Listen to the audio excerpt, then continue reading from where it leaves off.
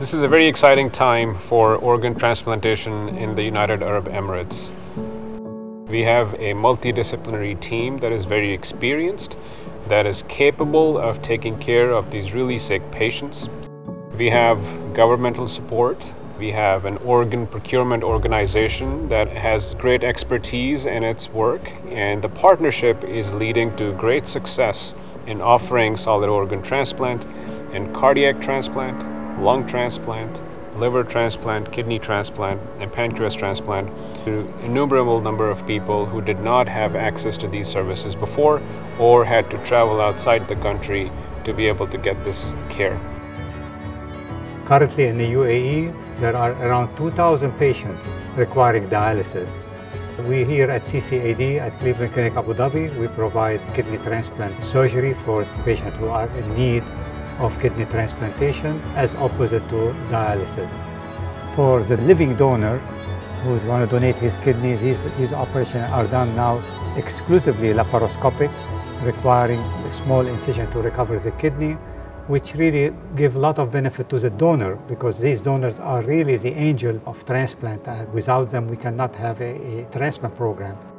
We guarantee to the patient now a 95% success rate. We've been doing heart transplantation in the Middle East at Cleveland Clinic Abu Dhabi since 2017. The way we protect and obtain organs has changed. We have advanced technologies to preserve hearts so that when we transplant them, they work better and they work longer. We also have new technology to treat and keep patients alive to wait for transplantation, including heart pumps, mechanical circulatory assistance, and durable left ventricular assist devices that we actually implant in patients. We have minimal complications using the current technology. The pancreas program at the Cleveland Clinic Abu Dhabi is the only one in the nation. Our liver transplant results are equal or better than in the United States and European nations. Our pancreas transplant has 100% patient survival. The liver transplant just started in 2018, and we have performed over 170 liver transplants to date. The process of lung transplant is very complex. We need to make sure that we select the right person to get the transplant and the right organs. The combination of the two is extremely important.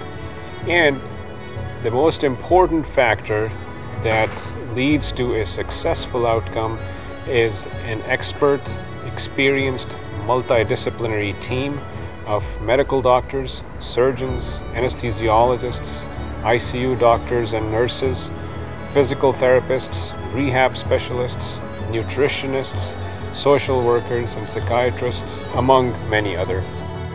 We need this complex picture of physicians and caretakers to come together to take care of every one of these really sick patients so that they can recover from their surgeries, return to their families, and live close to a normal life.